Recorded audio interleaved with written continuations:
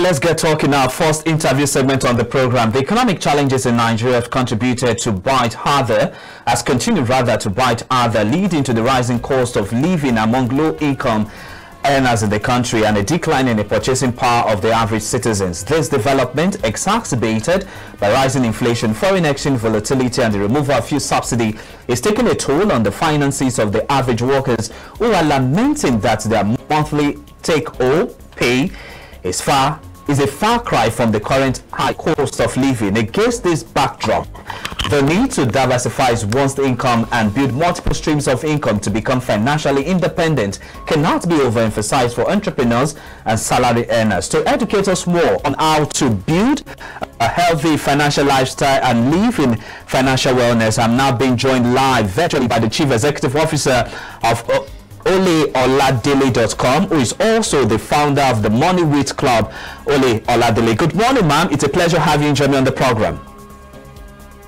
Good morning. Nice to be here. Thank you so much. All right, let's get talking now. Let's begin this conversation first with the basic understanding of financial wellness. Before now, we used to have what we call personal finance, having more knowledge about personal finance, managing your finance and all of that, but focus has shifted now to financial wellness. Can you make us understand what is financial wellness and how important is this to the average Nigerian out there, especially in current economic quagmire that we have been faced with in the country? So financial wellness is basically about an overall well-being, your overall well-being in terms of your finances, right? It is a situation where you're financially stable enough to meet your financial goals and also to handle financial challenges. Good. So there's a part where you might meet your financial goals, but if something comes up, so imagine if you make $1 million, right, and then you have a medical emergency and the bill is $900,000, would you spend the money on the health care? Or would you say, I want to hold on to my money? Now, so financial wellness is the situation where you have positioned yourself so that you meet your financial goals, and then if a financial challenge comes up, you are positioned to meet it. In that context, having health insurance is something that would have solved that problem without money coming out of your hands, right? Yeah. Now, the fact is, we are in a very interesting economic situation right now, but I put it to you that there has never really been a time when the economy is totally clear. There's no form of uncertainty in the economy. There's always that thing that will happen that would make us unclear about the future, that you always have to take a risk when you're moving into the future. So financial wellness is that thing that helps you meet your goals in spite of the environment. So it is very, very important at this time. The reason we're having this conversation is because you will agree with me that in Nigeria, whenever we are approaching the new year, you see people start setting up goals, financial goals and all of that. And myself, I saw it's not excluded of it. I think some weeks ago I was doing some personal evaluation of myself, how I've been able to make some money this year, I've been able to spend some money, and then make some plans for next year as well. But there's one thing that is always a problem. When we make financial goals, we don't always meet up with our financial goals. As an expert in the field, what would you say is the rationale behind that? When they make goals, they put dreams on paper. Right? A goal is supposed to be smart, measurable, specific. So I will be worth 5 million by December 2024.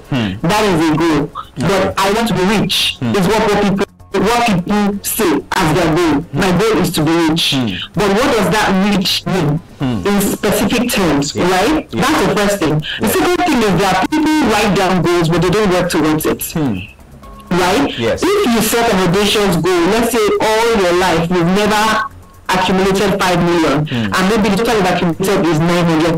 The fact is that when you write a 5 million goal by December 2024, the next question you should ask yourself is, the people that make 5 million, what are they doing? Wow. You can find 20 of those things and say, which one of these 20 things can I do, or which 2 or 3 or 4, meaning if I'm doing 4, I'm going to divide it maybe 1.5 per each activity, per activity, right? So one is that the goal is not really smart, and 2, people don't actually work towards their goal. They continue what they usually do, and if you continue what you usually do, then you get the same results you've been getting. Definitely.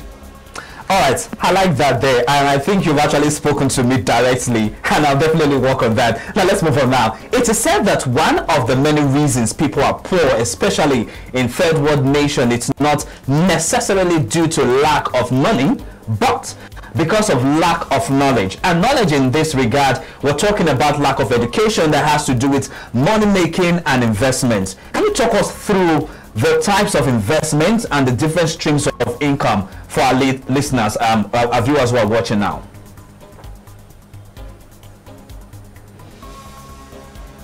Hello, ma'am. Are you there? I can hear you. Okay, did you get my question? Yes. So basically, yes, it's true. The fact is that research has shown that financial education is a better predictor of future wealth. And currently, what that means is that for most people, their goal is, I need to increase my salary. But we can tell that the person, can you hear me? Yes, I can, loud and clear. Go ahead. But then we know that the person who wins, for example, a lottery, data has shown that after 5 to 7 years, all that money is gone, regardless of how much it is. So it's not just about increasing your salary, increasing your pay. It's about the ability to manage it. Now, the way we want to talk about the different streams of income, there are things that will bring in interest. For example, if you invest in a bond, a commercial paper or a treasury bill, it will give you interest and it will be at a certain time, fixed income. But there are some things that will give you capital gain. For example, you buy a stock at 1 naira, you sell it at 2 naira. That is capital gain. That same stock can also give you dividend. Okay. What is dividend? Dividend is that the company use your money to grow the business for the year. Out of the profit, they are sharing a portion with you. That is dividend. And then there are some that will give you rent. For example, you invest in a property or you co-invest, because these days you don't have to buy the whole property yourself. Right? You co-invest in a property and you get rent. Now, there are different streams of income, but then guess what? They all bring you to that same place where you have money that is not just you working every day. Nice one there. Now, I need to ask you this question because I was having a conversation with someone about investing, making multiple streams of income and all of that. But it shows that savings these days, it's no longer encouraging in a sense that we have monies in our bank accounts, but then again, there are no interest into those savings. As it is right now, with current economic situation, would you advise that people keep saving or they turn their savings into investments? What's your thought on this? To save. Saving is basically, if you earn 100K, and only spend 70K, put 30K aside. So you first of all need to have that culture of putting money aside. It is fundamental, right? Because even if you want to invest, you can't invest air. You have to invest money. So saving is just that you have 100K, you earn 100K, only spend 70, put 30K aside. That is the fundamental thing. However, the moment you start piling up on saving and you leave that money in your bank account, inflation is coming for you. And what does that mean? If you could buy 5 bags of rice with the money you have saved, probably with all the drama we have experienced this year, you probably will be buying only 2.